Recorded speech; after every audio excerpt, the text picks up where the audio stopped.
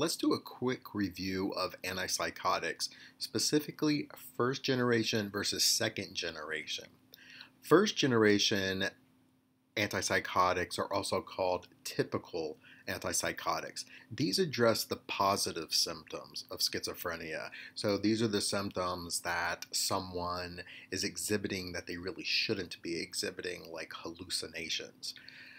The main side effects of first generation antipsychotics are neuro or motor side effects. They do decrease dopamine, but they have no effect on serotonin. In contrast, second generation antipsychotics are called atypicals. They address both positive and negative symptoms, like those that are missing that someone should have, like emotional affect. These have metabolic side effects, so it can increase weight. They decrease dopamine and increase serotonin.